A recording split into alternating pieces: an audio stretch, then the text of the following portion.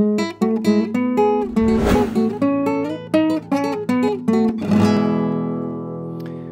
live in a world that moves very fast.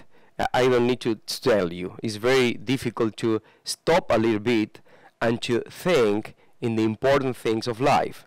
That's why it's very helpful, almost necessary, to stop at least once a year and to go on a retreat. Miles Christi preaches spiritual exercises, as you know, for a weekend that is possible for everyone. If you are studying, if you are working or whatever, from Friday to Sunday, you can do it. And it's a time that you give only to the Lord, then to reflect about the things that are really important and to make an examination of conscience and to see the general direction of your interior life. Then I advise you to sign up right now for a retreat, and you will find the benefits that you will get for your soul. Have a blessed day.